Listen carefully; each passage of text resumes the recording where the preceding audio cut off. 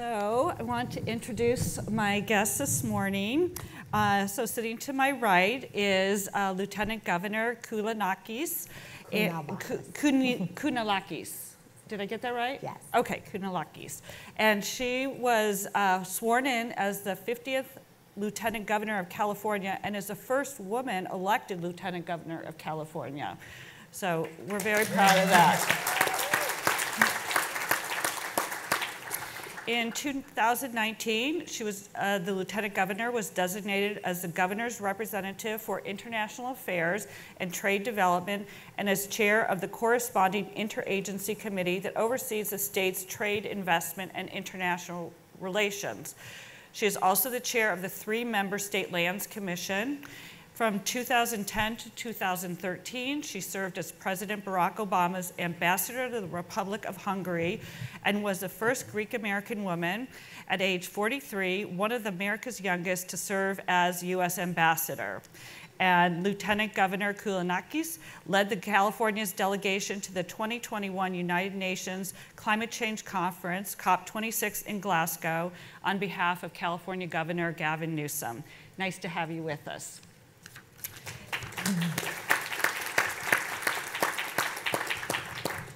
And joining us is Lieutenant Governor Tenorio. Did I say that right? Tenorio? You got it. Okay, great. The Honorable Joshua Franquez Tenorio is the 10th elected Lieutenant Governor of Guam. He's the first LGBTQ person to be elected Lieutenant Governor in the United States, and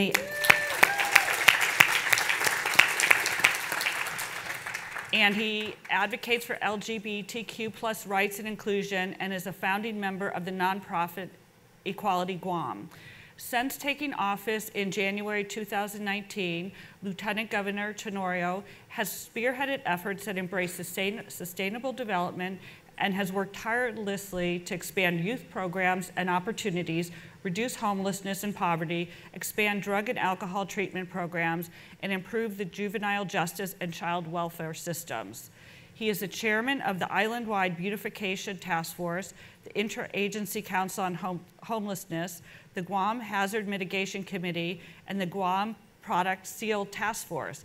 He is also the co-chairman of the Guam Green Growth Steering Committee and has oversight over the Guam State Clearinghouse charged with monitoring federal grant expenditures and programs. We'll talk about that a little bit more because that's a very important part of the future of climate implementation. And he currently serves on the Global Island Partnership Board of Directors, which is an international organization whose mission is to build resilient and sustainable island communities. His many awards and honors include the 2021 NLGA Energy and Environmental Stewardship Award presented in partnership with the National Lieutenant Governors Association and Baker Hughes.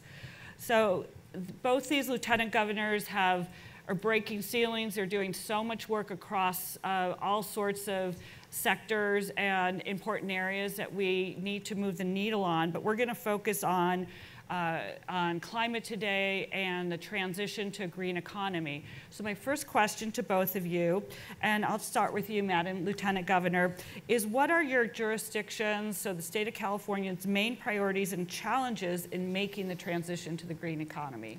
So Amy, I'm going to start by jumping out of my chair the way that Jerry Brown did when he was with Governor Inslee, and Governor Inslee suggested in front of Jerry Brown that Washington was surpassing certain goals of California. I just have to stand up. Welcome all of you to California who are from out of state. Thank all of you who are living in California. Recognize that the Climate Registry itself was founded here in California. And remember that by comparison, Washington State is about a $500 billion economy. The economy of California is about $3.5 trillion economy. There are 8 million people almost up in Washington State, 50 million people almost in the state of California. And by all accounts, California is the engine that is driving the transition to a carbon-free energy future and combating climate change. California is doing it. Okay. All right. Now I'll sit down. I just had to get that out of my system.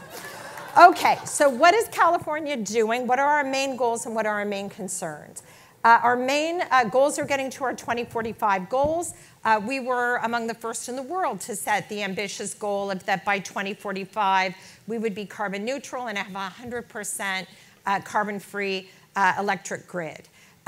What beyond that you might not know, but you should, is that in 2022 CARB released the scoping plan. The scoping plan is now the statutory roadmap of requirements to get us to 2045.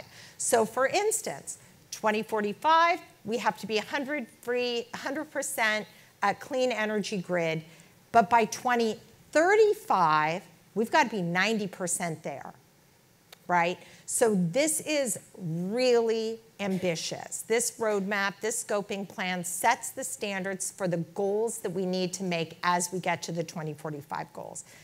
Some of the challenges to do that, a lot of challenges. We have a plan to build 5 gigawatts of offshore wind off of our coast. A lot of work being done. It has to be floating offshore wind turbines. Our goal is 5 gigawatts. There's only a half a gigawatt of offshore wind currently that's floating, that's already been constructed. So this is definitely, we're at the front lines of offshore wind, floating offshore wind.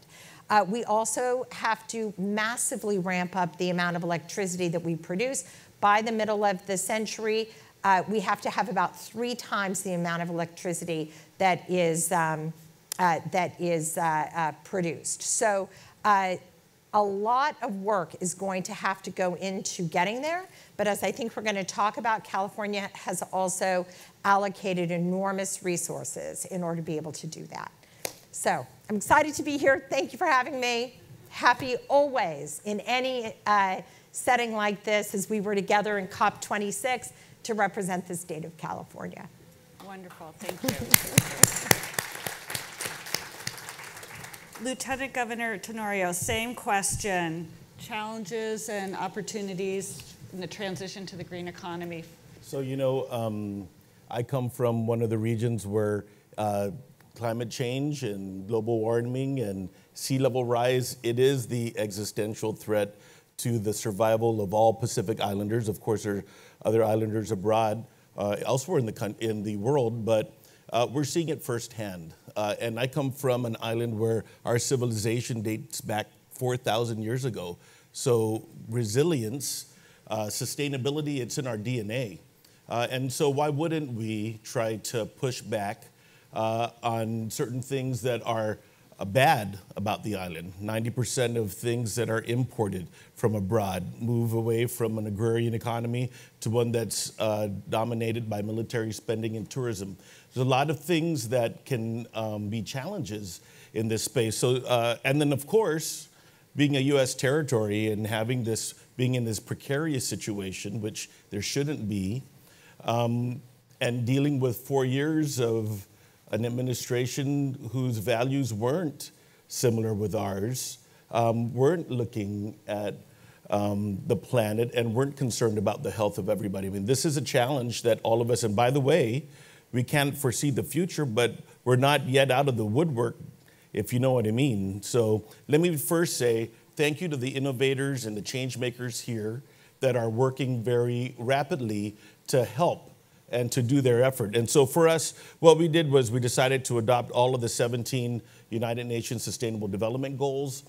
We adopted them as a government. We created the Guam Green Growth to establish action areas, to coordinate work that's already being done, and to identify areas that are high risk, that are either unfunded or there's no forward movement that is being seen, and focusing government resources, civil society and the private sector to try and address things on the front line, right? We're the ones that are seeing the coral reef bleaching. We're the ones that are seeing erosion and the loss of land.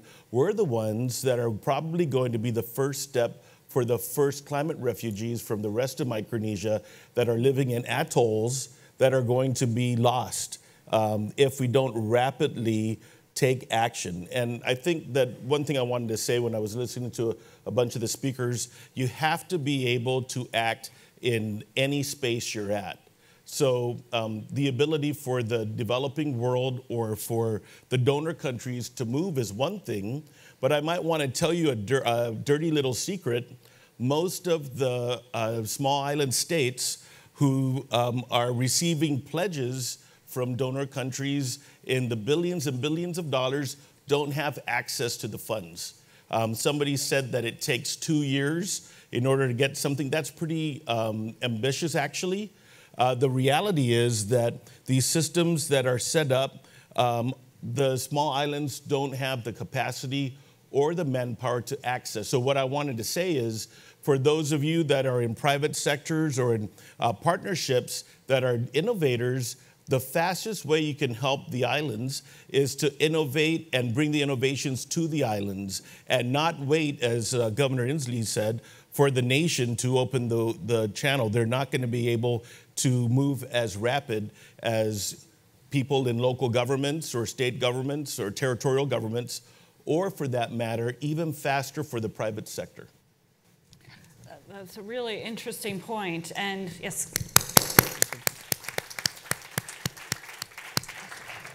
So innovation, as Governor Inslee said, and you just stated, is so important to moving on climate action. And one of the things that we've talked about a lot this week already, and more so later this morning, is that for the first time in our nation's history, the federal government has made it a goal that 40% of overall benefits of certain federal investments flow to disadvantaged communities that are marginalized, underserved, and overburdened by population. So there probably are some challenges in terms of implementing that goal in order to access those investments. And so I'm interested in hearing about that. And also, for your respective jurisdictions, what are the most pressing environmental justice issues you are facing, and what actions are you trying to take to address those? So we're thrilled that the federal government has set this goal. California set a goal many years ago that for our cap and trade program, 35% of the funds generated off of cap and trade would go for underserved communities. The reality is that about 50% of those funds are going into underserved communities. So I'm very optimistic that federal funds will also be able to use in that. It's not that hard. We know how to direct funds in that way. They are largely about recognizing that certain areas suffer more from pollution than others. There's also the reality that when it comes to accessing funds, whether it's through rebate programs or other kinds of programs, if it requires a capital investment, that it's more likely that people who...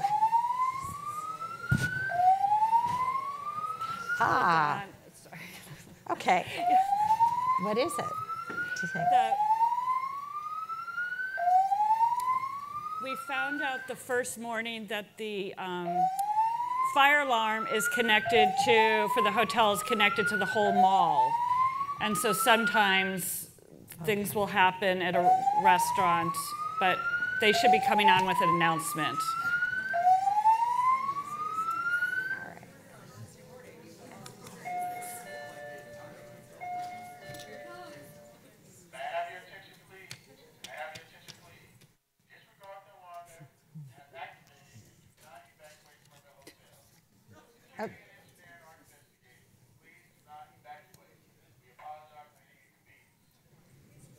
Can I just say, I think that's perfectly appropriate. There is an alarm that is being sounded in the world right now, and we are answering the alarm by being here.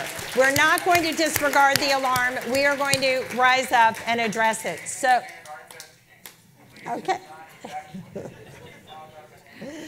All right. So going back to the question of environmental justice, it's basically... You have our attention. Okay. Okay. Let's see if that's the end of it. That's okay, we've got a minute here. Yeah. I think it's done. Okay, all right. So, take the floor.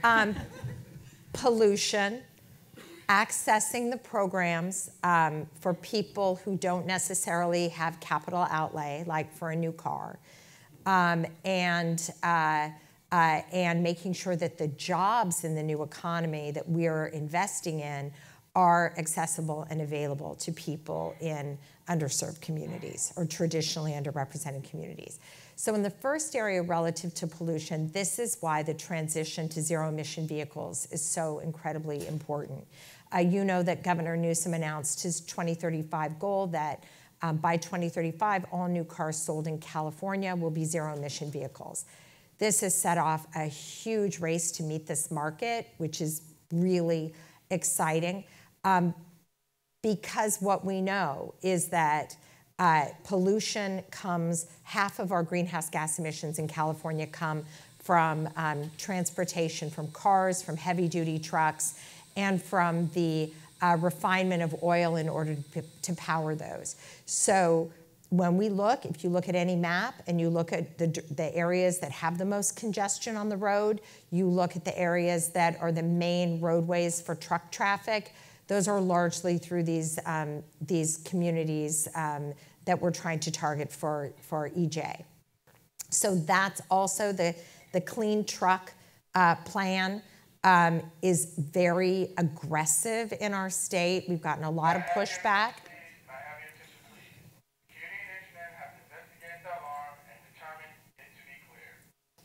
Okay, yeah. So I hope you followed along with the...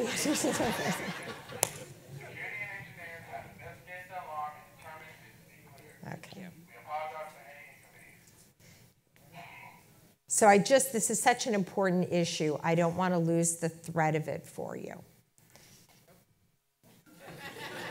I don't want to lose, and I'm sorry now my time has been expanded a little bit on this, but it's very important. And the state of California is looking at everything through the lens of equity.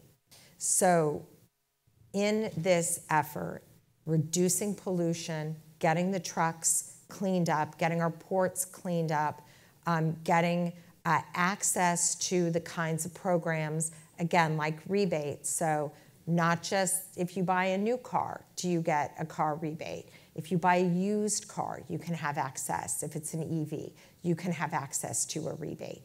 And then, of course, as we program where all of the grant money that we have had, largely through 2 years of surpluses, but also through federal funds, making sure that that's benefiting these communities. And again, based on our cap and trade program, we know how to do it. We know that it can be done. Again, the size of the last 2 years of surplus in California have been extraordinary. There are budget announcements today talking about needing to make up a deficit. But even with the deficit, the size of our budgets has grown significantly since the Newsom administration came in. And there's about $48 billion of new funds that are targeted, $48 billion of new funds over the last 2.5 years, targeted toward transitioning to a clean energy future and combating climate change. And we are laser focused on making sure these funds get into the communities that have traditionally been ignored or left behind. Thank you. Wonderful. I'll just add that, you know, for the territories, the application of Justice 40 is coming in with some problems. We have national labs that are coming up with maps that are based on data that either don't exist or are insufficient for the mapping that is coming out.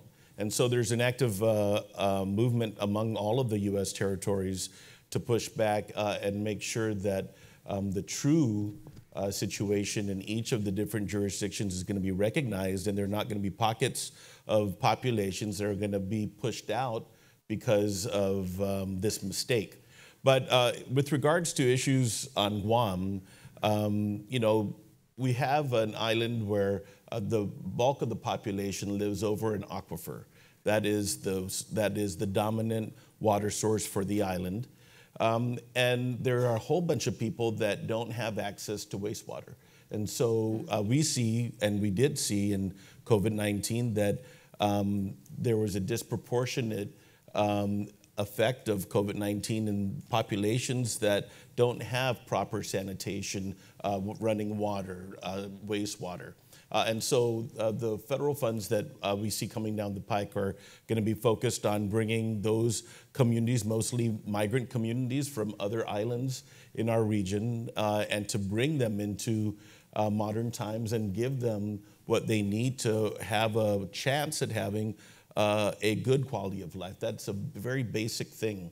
But because we have such a big impact, both from mass tourism and from military operations, the other issues we have to do with the remnants of big military industrial activities that happened. Our island, by the way, was occupied for 2.5 years in World War II, and still we find unexploded ordinances around town as part of our development.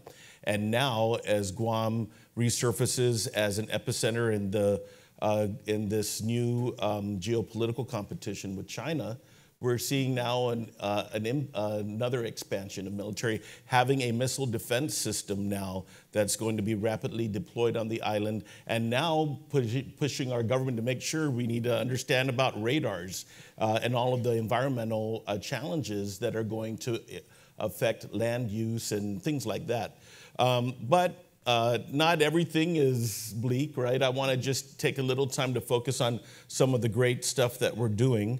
I want to thank the Ames Laboratory of NASA for developing an awesome program that is taking regular digital photographs to map our entire coral reef system so that we understand exactly the extent of the bleaching, that we're able to dispatch response so that we can go ahead and empower people to make that difference. And Dr. Shelton, who you heard from a couple of days ago, is in the forefront, empowering a whole bunch of young people that are like-minded and that are focused on all of these environmental causes and activating them not only into the economy, but also activating them into the workforce so that we can expand the number of folks that are out there to do these interventions, right? Because the intervention work that is needed right now is so great.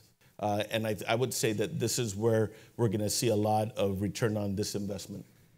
And I'd like to follow up on that question. You talked about the partnership with NASA, and we do need all of society approach to tackle this problem of climate change. And even though there is this funding available from the federal government, public-private partnerships and financing has always been a part of the solution.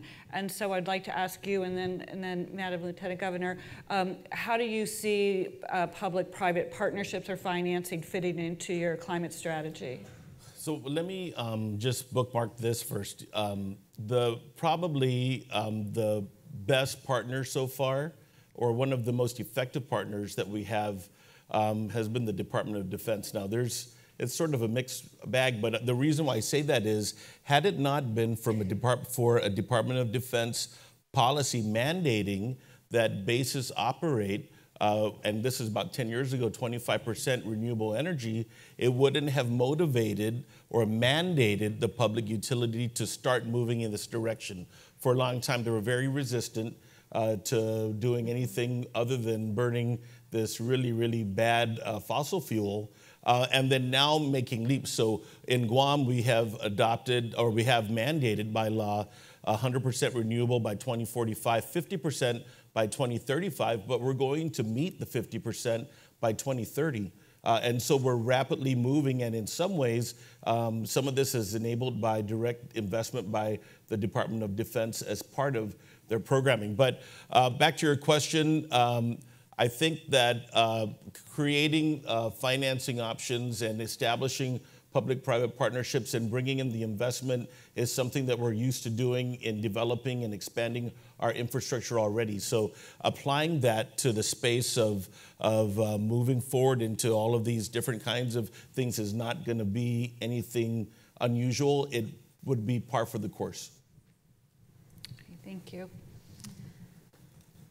So public-private partnerships in getting to our 2045 goals are inextricably linked to government leadership. We set the goals, we set the mandates, we set the regulation, we provide grant money, we provide tax credits. We are the largest consumer market in the United States.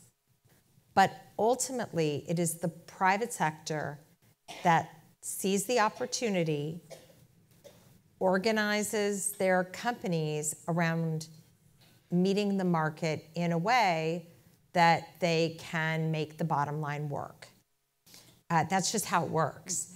And so I always go to what I think is probably the best example of how public-private partnerships have worked in helping to advance our goals and, frankly, lead in the world, and that's Tesla. And I always joke that,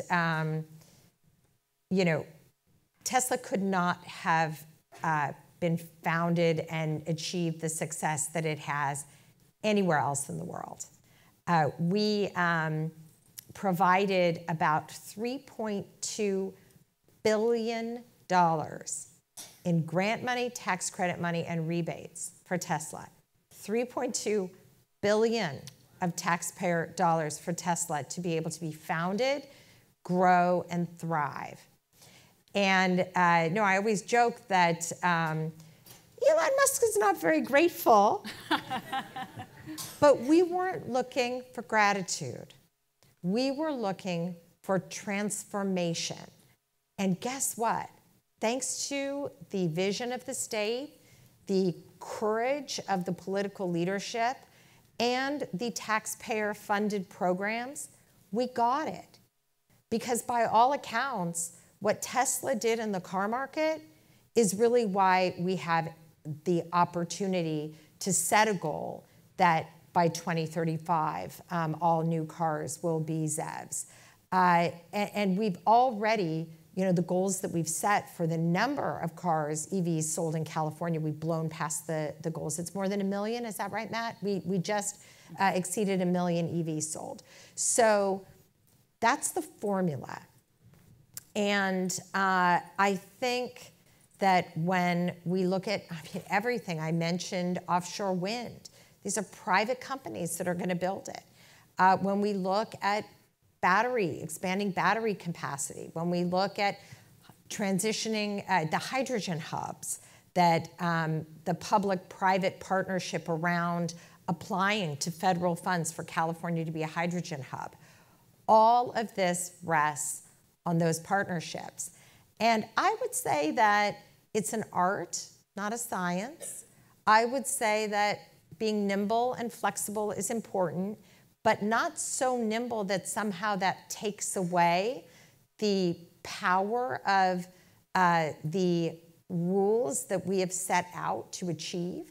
And I think it's this formula, along with maybe one other piece that I would put in there, which is our system of public higher education in our state, which provides the workforce of the future, which produces patents and produces the academic research and the academics themselves, which bridge over into the private sector to start these companies, which is supported by the fact that 2 times the amount of venture capital that is delivered in the country for the rest of the country is available and delivered into the private sector in the state of California. All those things together are what create the innovation ecosystem that has created the powerhouse that is California. And again, I don't mean to be on this soapbox. Governor Inslee just kind of set me off. But the reason is, this isn't just sort of California pride for the sake of California pride. We have to tell the California story because there are a lot of people out there who are constantly degrading us and focused on the challenges we have. And there's no question we have challenges in the state around homelessness and lots of income inequality, a lot of issues. But we're doing this well, and we're leading on this. And the people who are trying to undermine the efforts of all of you to change where energy comes from and pivot away from the fossil fuel industry, they're coming after us in California. And so it benefits all of us to really tell this California story together and to be proud of it. I just wanted to add that the rule of law also is very, very critical in making sure that systems that the Lieutenant Governor is talking about are protected. And I just want to brag that a lot of our, so any of you investors, our Guam laws, a lot of it is based on the California law. So you'd be able to operate rather good. But for us, right, being out there in the Western Pacific, right, we're the furthest U.S. soil in Asia. We're only 3.5 hours on the airplane south of Japan or from the Philippines. So we're really out there. And in this geopolitical space, I see that the rule of law and the availability of infrastructure is going to be a very attractive point for us to operate and to try and harness a lot of the investment and a lot of the innovation that's coming out of the Asian subcontinent, especially those that are concerned with the recent, I guess, for the last few years, the strong arm of the entrepreneurs in China because of their government, and trying to find ways to figure out how we could utilize a lot of the innovation coming out of Korea, Japan, and Taiwan, applying it in a space under the protection of U.S. law, I feel is the path forward for our territory, and also being an innovation hub that we can push out technologies, services, and programs to the rest of the region. I wanted to say that the Pacific Island Forum, which is comprised of the independent Pacific, have developed a 2050 Blue Pacific continent strategy. This strategy recognizes climate change as, number one, the existential threat, but is meant to empower Pacific Islanders to act on these and try and guide and navigate their ways dealing with some of the countries that are causing the harm that we're seeing firsthand. And I wanted to use that as a bridge to recognize the state of California for their leadership. Remember, during the Trump time, when the U.S. withdrew from the Paris Accords, it was California and Washington and the others that decided to activate themselves, make sure that the state government and state law and state policy was continued to be focused on the change and innovation and urgency that we knew was required. And I say that because we're celebrating and we have so many opportunities because of the two landmark legislation that President Biden has passed. But, you know, we can't predict what's going to happen in the election season next year. We might be in a situation where we're going to have to do it on our own again. But this organization, I think, and the folks in the room are the ones that are going to build the resilience from whatever potential change in policy may happen if, unfortunately, the majority chooses the wrong thing, and sometimes that happens. But the action that happens now, right now, especially the urgency that we need to apply within our governments, but with the partnership from the private sector, right? Procurement muddles us down. There's so many things that being in government is just such a debilitating situation. We don't have the latitude and the robustness of private sector actors to try and push the envelope even past where we're thinking. And I think this is, in essence, what is we need to really work so well right now together to mitigate and make sure that no matter what happens in this next election season, we're going to continue to make big strides because time isn't on our side, right? Exactly. So what I'm hearing between Governor Inslee's remarks and some remarks here today is we need to be competitive, that's good, but we also need to collaborate in order to move forward on climate action. We just have a few minutes left. I would love to hear from our audience if there are one or two quick questions. We've got some microphones. People could.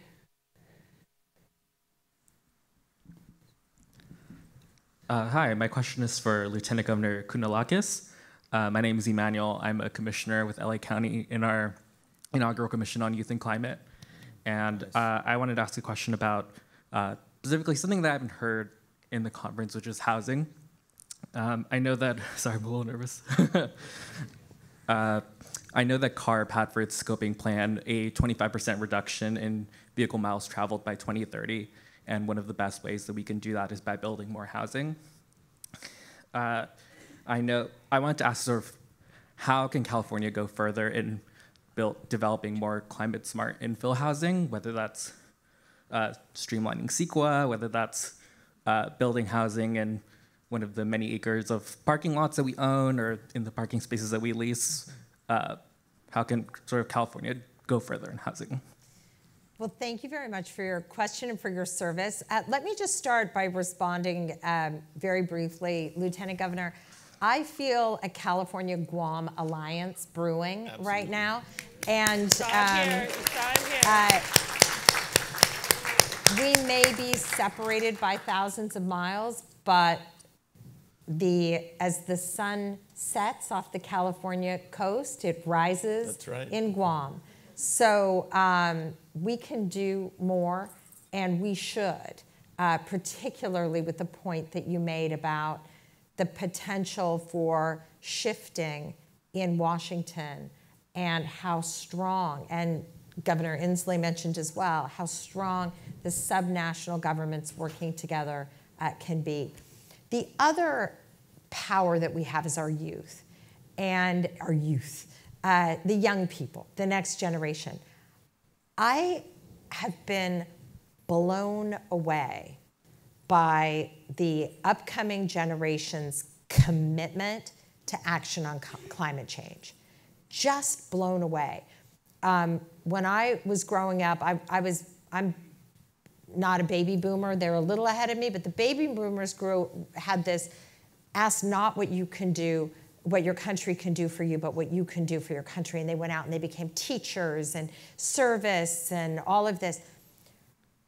The answer to that question of ask not of your generation is we're going to address the issue of a warming climate. We're going to do something about it. And so let's just start by acknowledging, I'm sure in Guam, across the country, across the world, the incredible role of the upcoming generations in their commitment to this issue. Very true, very true. In terms of housing in California, this is a whole kind of different approach to dealing with the issue at hand. One thing that we are working very hard to do is reducing emissions in the building sector, where it's housing, whether it's housing or commercial spaces. We have to reduce the amount of natural gas that's being used. We have to improve efficiencies in general, and that's going to be a big part of our challenge. But in terms of your specific question about vehicles mile traveled reductions, which is important, and in just building more housing close to where people are working, more density, reusing land that's already been used, all of this is very much a target, but it's not happening fast enough. It's just not. The median home price in California peaked last May, at $900,000 for a single family home in our state, median price across the entire state. At the same time, Texas and Florida were under $300,000 for a single family home. The pressure that it is putting on our system, I mentioned the homeless challenge, but the affordability challenge, the fact that people, if they can't afford a home in that range, they're going to be 2 hours away from Los Angeles, and they're going to commute in, they're going to sleep in their cars. This is unacceptable.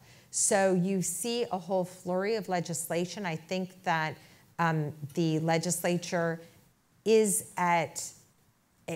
seriously mobilized. And by the way, this is my background. I built master plan communities up in the Sacramento region for 18 years before becoming a diplomat, before becoming an elected official.